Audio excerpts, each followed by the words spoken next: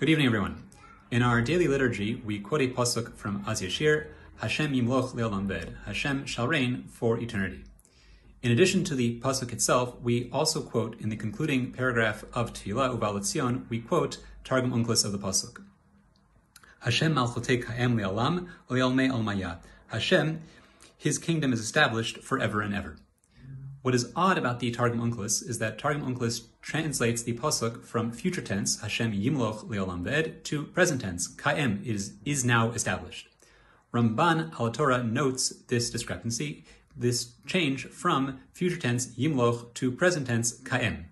And Ramban asks, why does Unclus do so? Why does Unclus translate a pasuk which is in future tense and instead translate into present tense? Ramban offers that presumably what is bothering Unclus is the potential heretical message of translating it kipshuto. If we are to translate it kipshuto and say that Hashem will reign in the future forever, so that it implies that Hashem is not currently now reigning. That is obviously not the case, and so Unclus, in order to avoid that mistake, translates it in the present tense. Ramban is bothered by this translation and bothered by what's troubling Unclus. The message of Hashem yimloch le'olam ved, future tense, is found throughout the psukim of the Torah and in Tanakh. For example, the pasuk in Tehillim writes, Yehi Shem Hashem Mevorach Me'ata Ve'ad Olam. May the name of Hashem be blessed from now and for always. We are not to understand that as Hashem's name is currently not blessed. Nonetheless, the pasuk says, May Hashem's name be blessed forever.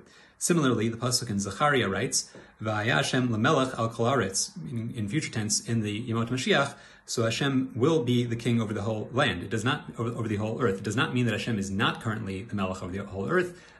It is still, nonetheless, a message of hope that Hashem shall be the melech over the entire earth.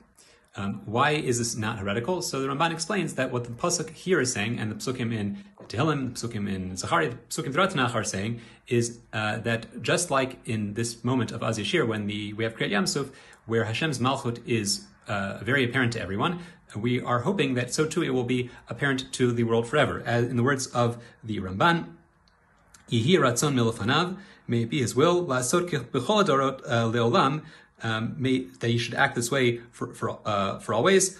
Lo yigra mitzadik enav, he shouldn't turn his eyes away from tzaddik. V'lo yalimu min harishayim hamarim, nor should he ignore the acts of the Rishayim, which are things that we daven for all the time.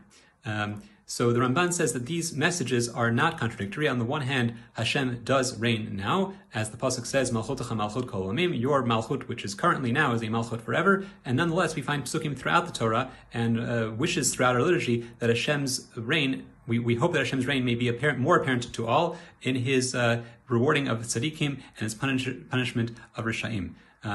May we be Zechut to have more kavanah in our tefillah, an understanding of our tefillah, to understand this dual message that on the one hand, Hashem does reign now, and his malchut is eternal, even in our current day, and at the same time, we wish for Hashem's presence to be more notable for the whole world.